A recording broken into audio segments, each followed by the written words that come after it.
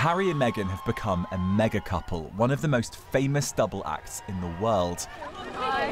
With that fame has come attention, a ruthless press scrutiny that has appeared at times to wear down the couple. It hasn't always been clear the royals were totally comfortable with their allotted role.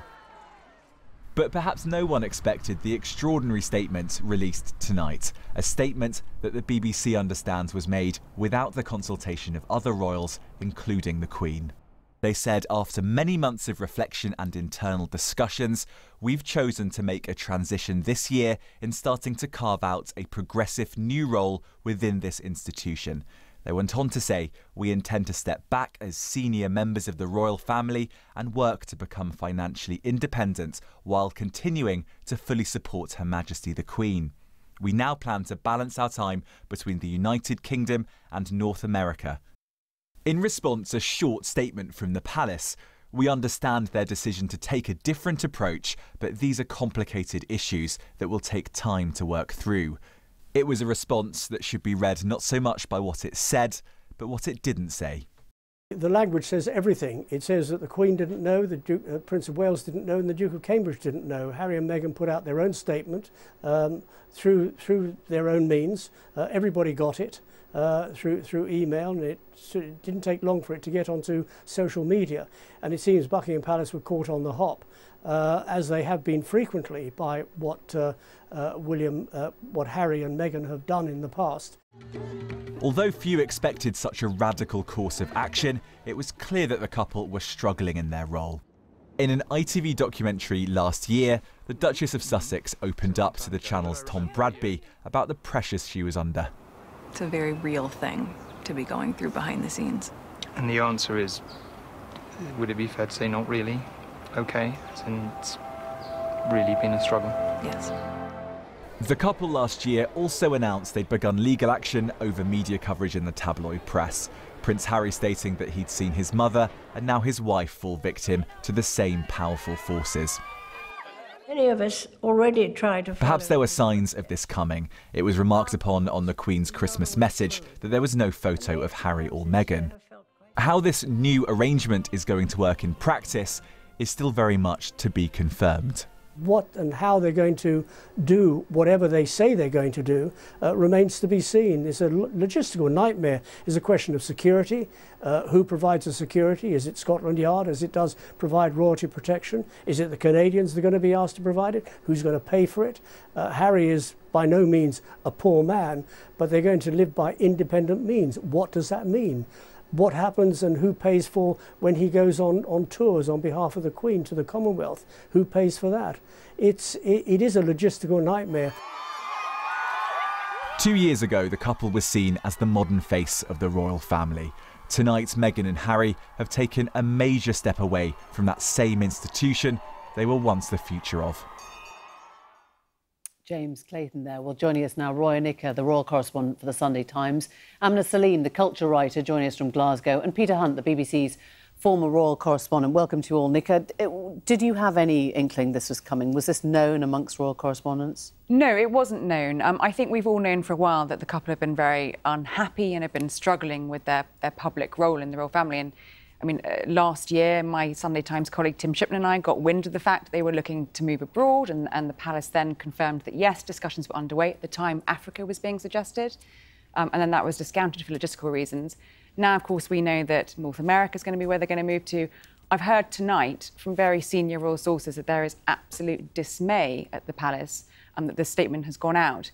In fact, the Queen, the Prince of Wales and the Duke of Cambridge only learned of this decision around a week ago, and had started discussions with Harry and Meghan to see how they could start to try and accommodate this progressive new role they're talking about. So they knew that they wanted to put out the statement, but the actual posting of it tonight on Instagram was a complete surprise, was it? They knew that they wanted to find a new role within the royal family. They did not know they were going to put out this statement. And there is utter dismay and disappointment. And what I'm hearing, the words I'm hearing from very senior sources is, this is no way to treat the Queen. Do you think that's how she will perceive it? I mean, at heart is her grandson and his family. Is she thinking now like a grandmother, or is she thinking like the head of a family that's going through one of its most turbulent recent times. I think she's thinking like all of these. I mean, as Roya says, this was a very severe rap across the knuckles of a grandson by a grandmother. I mean, she will have been furious, as Roya says.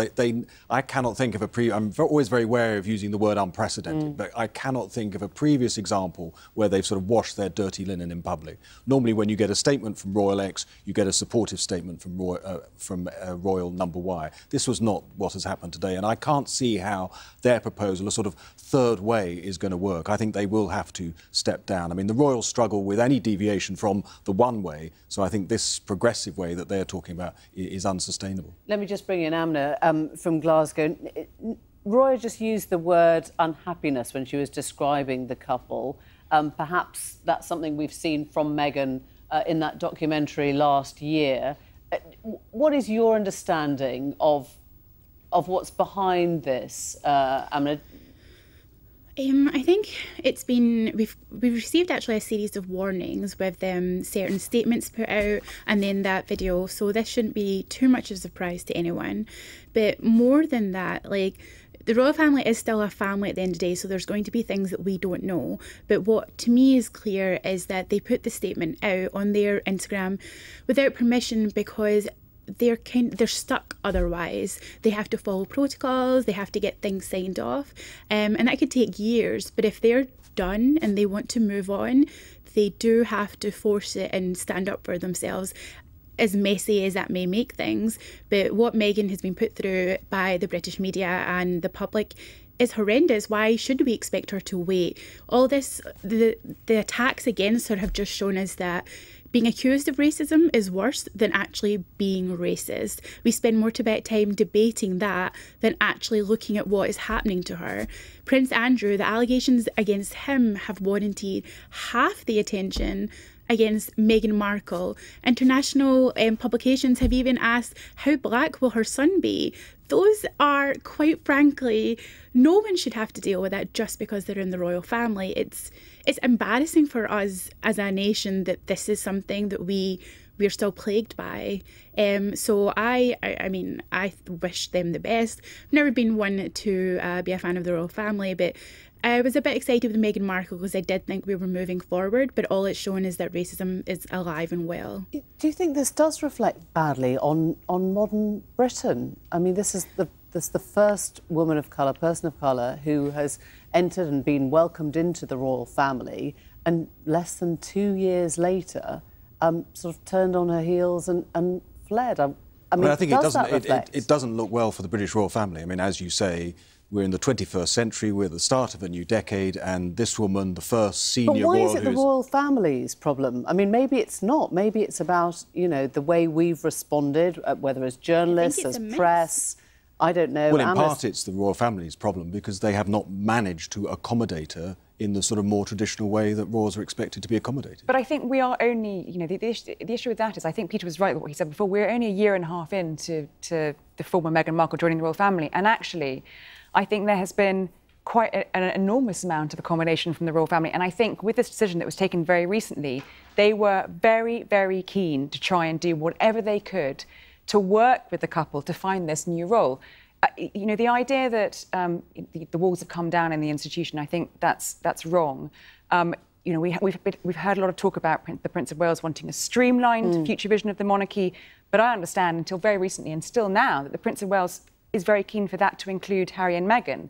They talk in this statement about fully continuing to support Her Majesty the Queen with this progressive new role. It's very hard to see, as Peter says, how you continue to do that and support her and the institution if you're not going to be working as a senior member of the royal family. I don't think they'll be able to do that. Do you Unfortunately, what's really happening is basically you're saying we're making accommodations for Meghan Markle, whereas she's a successful black woman who was already a humanitarian. The fact that we think that she should just be quiet just for the sake of royal precedent isn't good enough. She's dealing with very real issues. Racism isn't just a small thing to be overcome. It's about who you are. And I just don't see how whatever accommodations have been made justifies what she's been going through. So it's not enough. Amna, do you think that should have been said out loud more publicly by senior royals and by established figures then? Definitely. I think there's a lot of people that should have taken a lot more responsibility.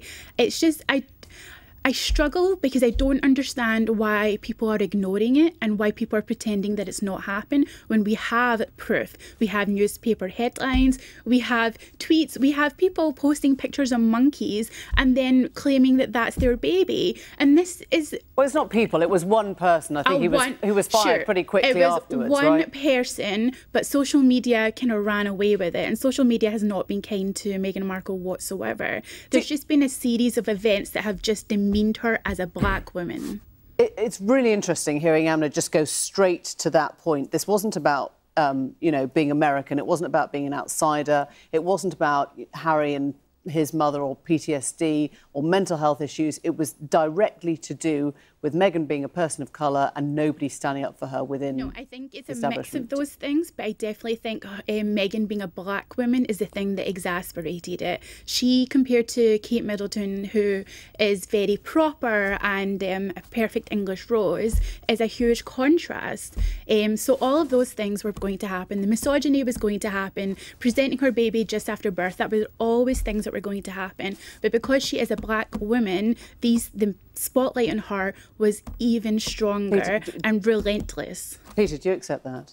I can see that that has been a considerable challenge, but I think the point that Roya was making earlier is that if you look at the institution of the royal family, they have tried to accommodate her, but obviously, as is clear tonight, the accommodation hasn't been enough. Do you think that we will see, I mean, there has been some speculation, given the rocky last few months, that the Queen herself may want to step back from more frontline duties, make Prince Charles the Prince Consort and start that whole streamlining earlier? I actually really don't. And I think the Queen will have, in her strategy plan with the Prince of Wales and Duke of Cambridge over the next few years, have certainly taken Harry and Meghan into account as trying to do more to support the institution. I think this will leave a much bigger onus on the Queen to continue frontline duties and the Prince of Wales, because they're now going to be short of two senior members of the royal family. I don't see the Queen handing over anytime soon. And the other thing it highlights is a major problem the institution has had ever since a very senior aide, Christopher Guy, was decapitated in a sort of palace coup. And his whole drive was to get these institutions, the various palaces, working together. We see example after example, like this one tonight, where they're not. I mean, we're all commentators, we're all part of the press. What do you make of the Duchess's move to take legal action against two papers? Do you think that was damaging to her or damaging to us, to the press? It's, of course, a very personal decision for the Duchess herself. I think what could potentially be very damaging is if that case, which is rumbling on, goes all the way to court and we see the likes of her father, her estranged father, Thomas Markle, called here as a witness in a case, and you see Markle versus Sussex. I think that could be very damaging. It was an interesting move, given the fact that they're now going to spend a lot more time abroad. They, specifically wanted to target a British newspaper. But I think it goes to the very heart of where they're feeling. They are obviously feeling under attack from some elements of the media. But I think we've got to go back to what your other guest said. Social media, you're right, has not been kind to the Duchess of Sussex always. But the British media, I think it was very important we make the distinction. We are not social media. The British media have shone a spotlight on a lot of the good work. But she's taking legal action against two tabloid newspapers, not against social media. But the other thing we shouldn't lose sight of, Emily, is that Harry is also taking legal action, and I think that legal action is even more fascinating because that is allegations of hacking against two of our major newspapers, news groups, and the fact that he isn't doing it for money or for any sort of settlement suggests that he is prepared fully to go to court. Yeah, it's a matter of principle. Amna, sorry, just to bring you in, do you think there will be any self-reflection or self-examination in the tabloid press tonight about this? Not at all? No. If anything, they're going to make a bigger circus of it, unfortunately. Well, certain papers, definitely. When Meghan and Harry were first engaged, there was a headline that referred to Meghan being straight out of Compton and various things like that. And we know exactly what they're alluding to. And this has been non-stop. It has been relentless. So I don't see why they shouldn't, in principle, stand up for themselves. It's as if we're asking a black woman to ignore the very real injury to her person. Do you think that this will stop now if they do move to North America? Will the press here leave them alone, or will those questions about financial independence and the statement they made tonight follow them? I think potentially this decision to step back as senior members of the royal family might give them the opposite of what they want, which is less of a spotlight, less scrutiny. I think now, with this very sort of grey area, do they lose their HRH titles? We don't know yet. I think people will be watching their every move even more than before. You agree, Pete? Well, and also fundamentally, I think when you strip it all away, the public expect royals to turn up and open their factory or their school or their hospital. Interestingly, I was travelling on the London Underground earlier this evening where I bumped into an MP, a senior MP, who challenged that in me and said, no, actually, the public have got a great deal of sympathy, particularly towards Harry after his mother died. I'm assuming... There could be a huge split between what commentators think tonight and what the public sitting at home are thinking about this couple. That's what this MP said to me when I was travelling earlier, and obviously Harry and Meghan will hope that the MP is right and I'm wrong. Thank you all very much indeed. Thank you.